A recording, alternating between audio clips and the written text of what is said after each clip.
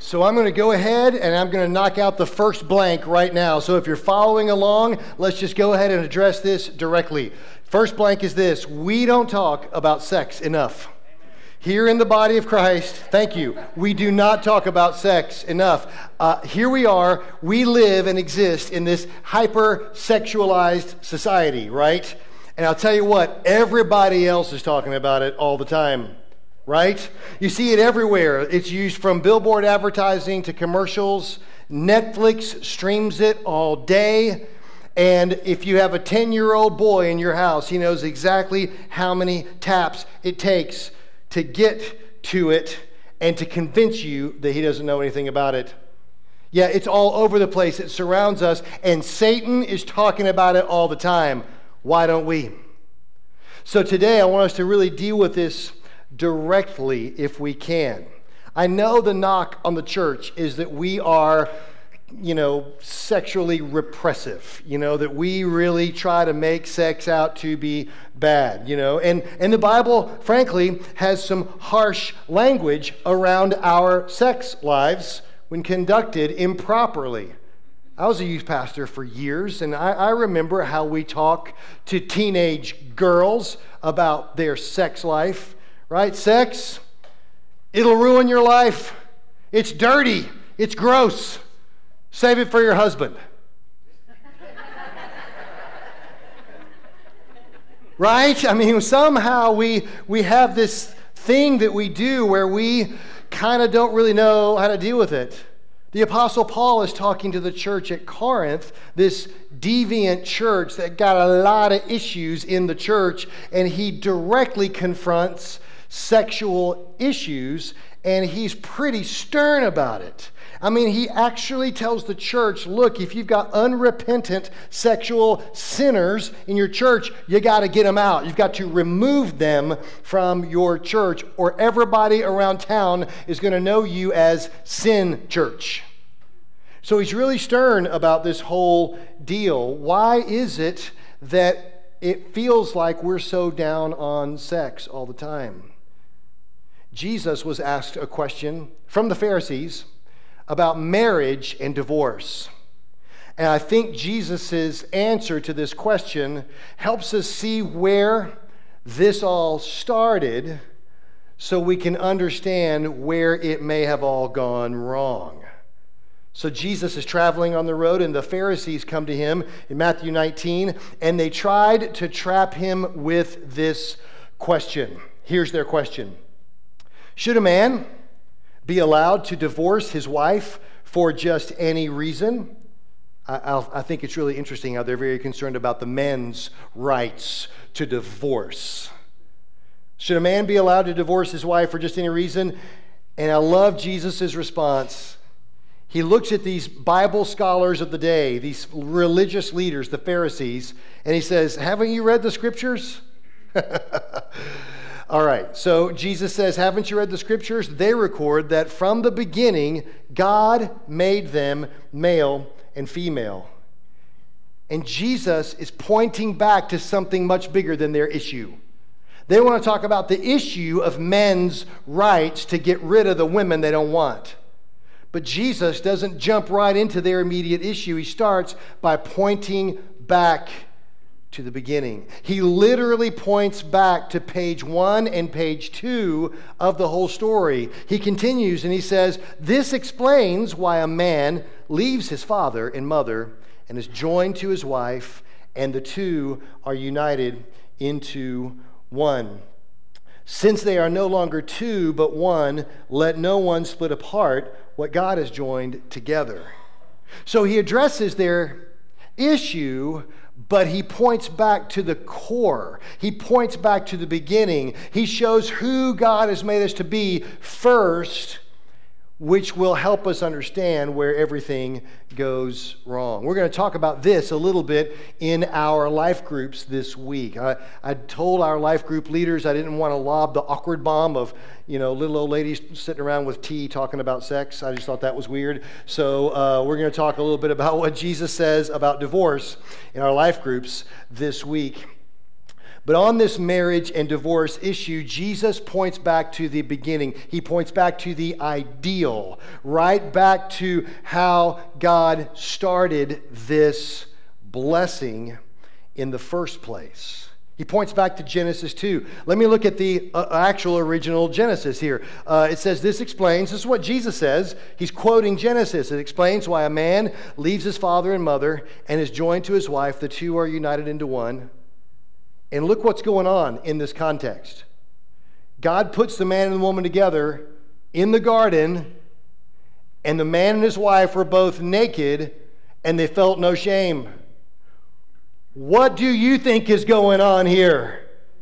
Come on, what do you think is happening here? It's a naked young man and a naked young woman having fun. It's an all-time garden naked party. Can I get an amen? That sounds pretty good to me. Doesn't it sound pretty good to you? So that's what's going on here at the beginning. I mean, God has created the man in his own image. He's like God. And he let the man go to sleep. He put the man to sleep, and he removes a rib from the man. And from the rib, God fashions a woman. And he presents the woman to the man right there in the garden. And here these two naked people are standing facing each other for the first time ever in human history. And here's the man's response in Genesis 2:23. He says, "At last," the man exclaimed, "this one is bone from my bone and flesh from my flesh. She will be called woman because," whoa, man, right? Because she was taken from man. I mean, I think Adam is recognizing the incredible, intense, beautiful blessing that God has just bestowed upon him. What I want us to see today, that I think Jesus wants you to see, that sex is a gift from God. And next blank on your page, sex is good. Can I get an amen? Amen? Sex is good. God created it to be a blessing, to be fulfilling, to bring joy and happiness into your life. Sex is good. Here's the preacher saying it. Sex is good. And the Bible is totally comfortable with that. You hear me? The Bible's okay with that. Amen. I know. Thank you. There you go. I know that a lot of us think that talking about sex on a Sunday morning may not be an appropriate topic for church and all, but that is not a biblical stance. Because the Bible is for sex in your life. In fact, there's an entire book of the Bible that is devoted to sex poetry. Did you hear me? It's all about love and sex in Song of Solomon. In fact, that book gets pretty graphic, but it opens with this beautiful love poem of the young woman. Here's what she says. "Kiss me and kiss me again, for your love is sweeter than wine. How pleasing is your fragrance. Your name is like the spreading fragrance of scented oils. No wonder all the young women love you. Take me with you. Come, let's run." And then the poem closes with, "The king has brought me into his bedroom." The scripture affirms the joy and the beauty and the exhilaration of sex. In fact, when Paul is talking to the crazy sin church in Corinth and he's correcting them about their sexual sin, he also writes to them, same church, same letter, and he encourages married men and women to have sex often. If I'm ever going to get help in a sermon, men, it ought to be this one. I mean, I know y'all, all you can do to stay awake most of the time, but here's what the scripture says about having sex often in 1 Corinthians 7. He says, "The husband should fulfill the wife's sexual needs, and the wife should fulfill her husband's needs." See, babe, it's in the Bible. It's right there, honey. I mean, somebody just found their new life verse. The wife gives authority over her body to her husband, and the husband gives authority over his body to his wife. And then it kind of extends the thought, do not deprive each other from sexual relations. Honey, I just want you and me to be obedient to God's word. Amen. I just want us to be faithful to God. I mean, I have God's heart for us in this. Do not deprive each other of sexual relations unless you both agree to refrain from sexual intimacy for a limited time so you can give yourselves more completely to prayer. And he goes on and he says, but as soon as that time is over, come back together again. I mean, he's explicit about this. In other words, if you're married, next blank on your page, biblical sex is frequent, fulfilling sex. Biblical sex. Come on, Joe. Biblical sex is frequent, fulfilling sex. I was really hoping you guys would help me out a little bit more, but I have never seen men take notes harder than I am right now. You're writing this down. Got it. Circling the verses.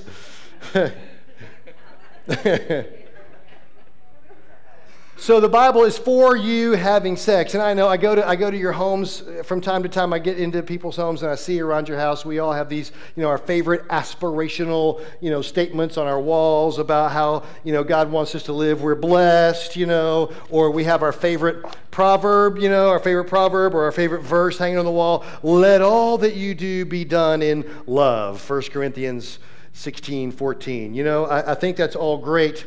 But I've never gone in someone's house and found my favorite proverb hanging on the wall. Let your wife be a fountain of blessing for you.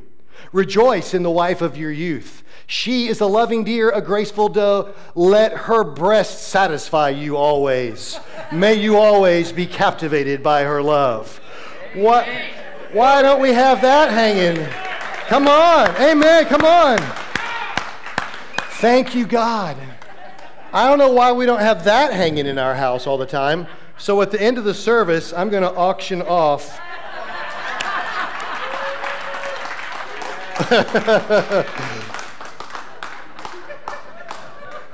Did you notice the background picture, by the way? Yeah. I'm just making sure. Okay. All this to say, God is for you. And he's for your sex life. He made it for you. And it's good. Can I get an amen? Amen.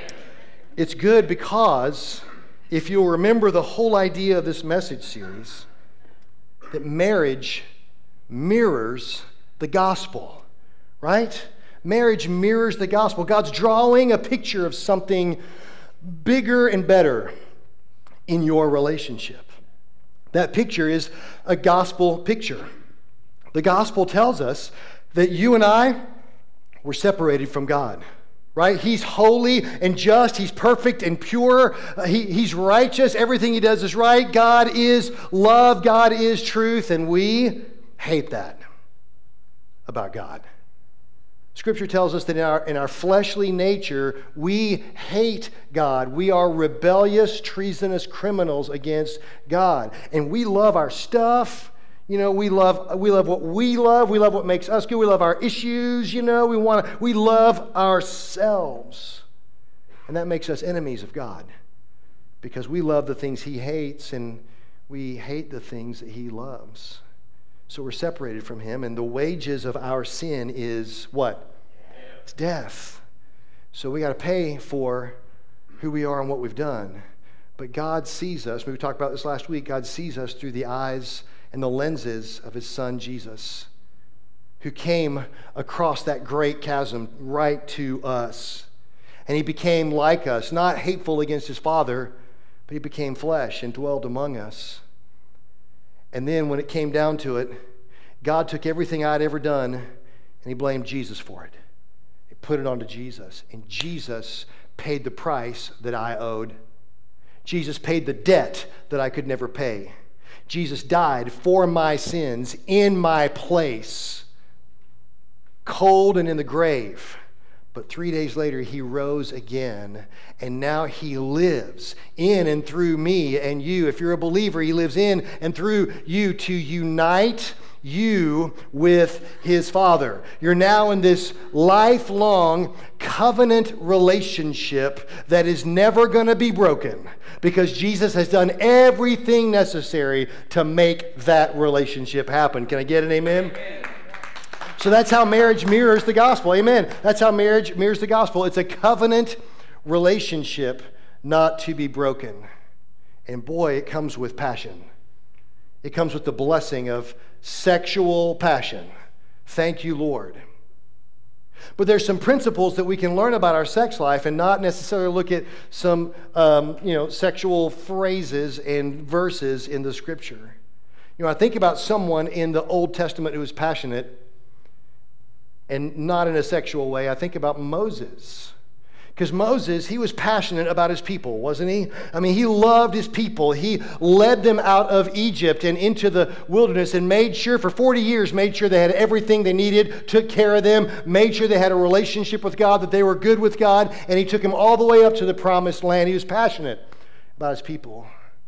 I believe he'd always been passionate about his people, right? So the scene happens many years before they're rescued out of Egypt. Many years before the crossing of the sea and the desert and the Ten Commandments, and all that. Many years before that, Moses was raised as an Egyptian while all the Hebrew people were enslaved in Egypt.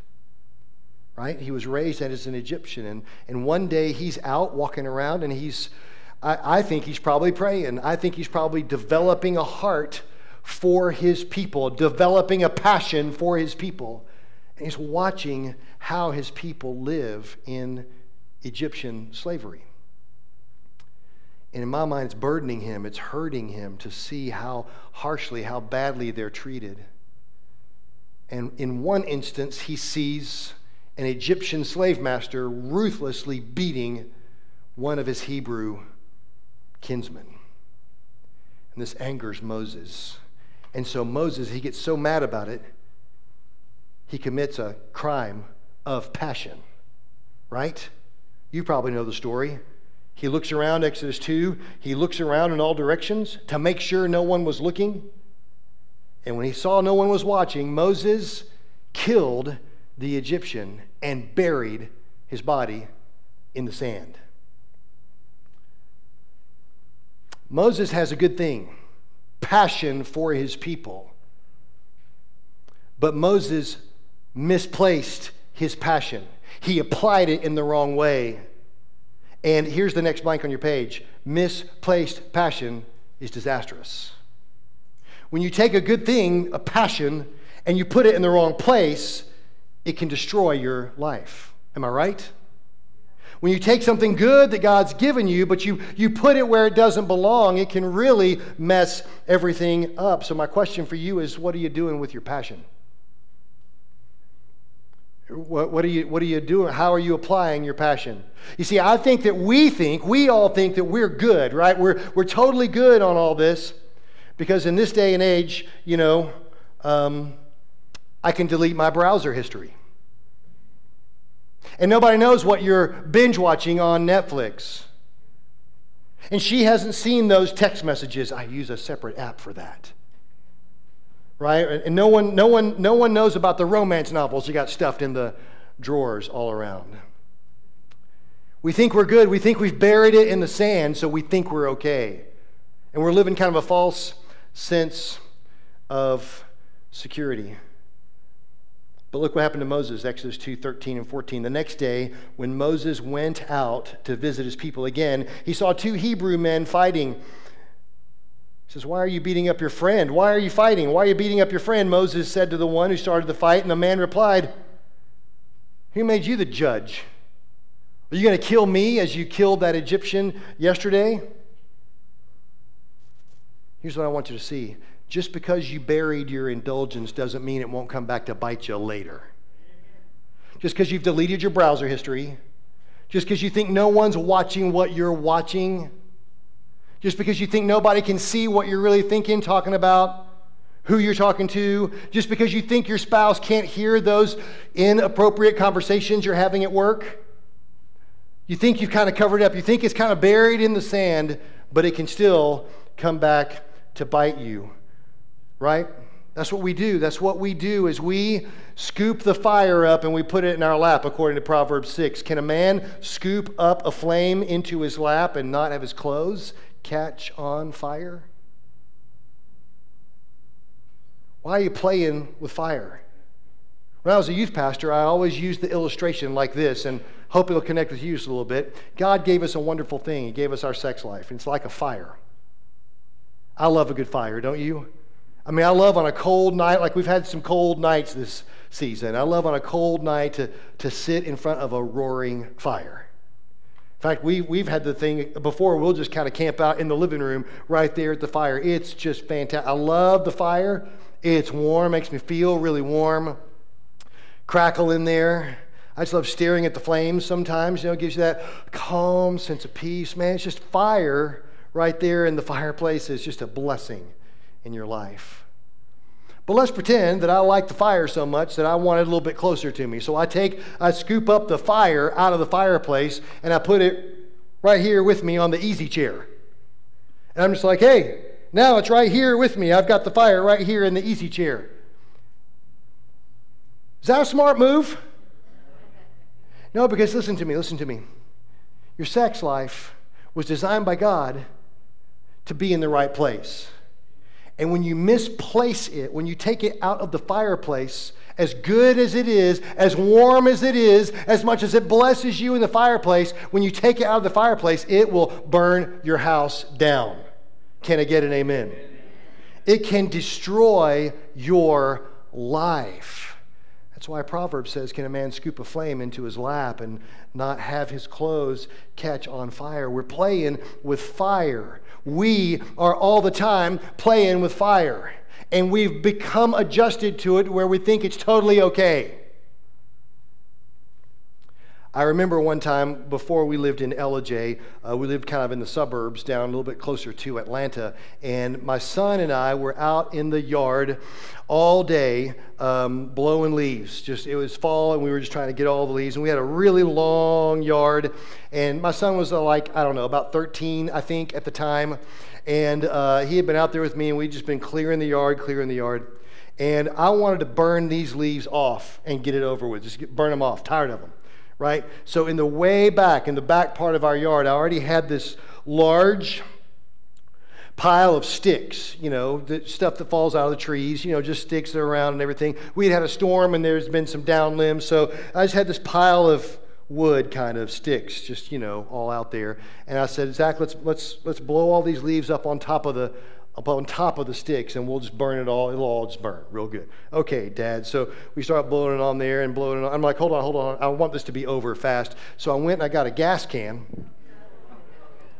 And before there were leaves all on the sticks, I just poured the gas around on the ground and on the sticks right there, Okay, it's good. Go ahead and blow all the leaves up on the sticks. And so he's like, all right. I put the gas can, way far away because I'm not stupid. And so he So he blows all the leaves up into a big pile on top of all the sticks. I'm like, okay, we're going to burn this real fast and get it over with. And good. Okay, so he turns the blower off, and he's like, Dad, can I start the fire? And I was like, well, sure, you're 13, sure. So just strike the match, drop it, and back off real quick because it'll roar up pretty quick. And I'm standing over here by the gas can, 15 feet away. Like, yeah, go ahead, that's just fine. So he leans over this thing, and he lights the match, and my prayer life changed. If you ever want to know what an explosion of the flames of hell is going to look like one day, my son disappeared into it. I mean, it wasn't like that thing where you light the liquid gas and it roars up. We had been aerating that thing so that it was full of fumes underneath those leaves. And when he dropped that match, it was, I'm not kidding, it was boom! So loud that it shook the house. Sherry comes running out, and my first thought, literally my son disappeared into the explosion. And I thought, oh my goodness, I've just blown my son up. It's over. And fortunately, he was okay. He was like that, thing at the end, like,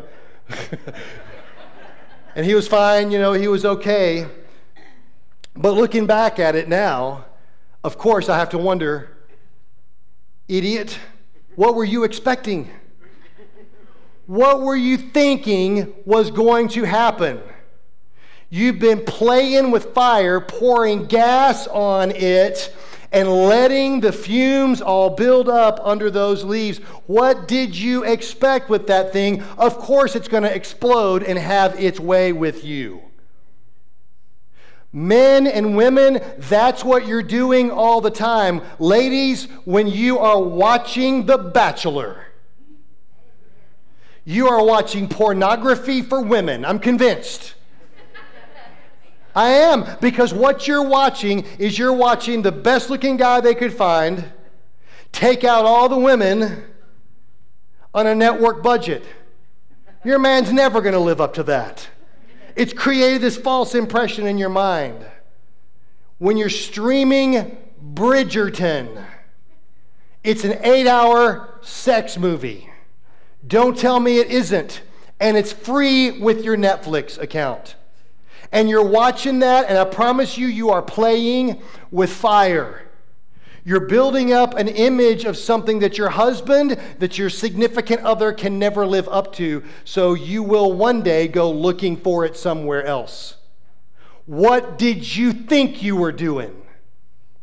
Men, as you're dialing up that pornography that you're watching, you really quickly forget that what you are watching are heavily made up, carefully lit and shot actors who are portraying sex acts that can't even happen in real life.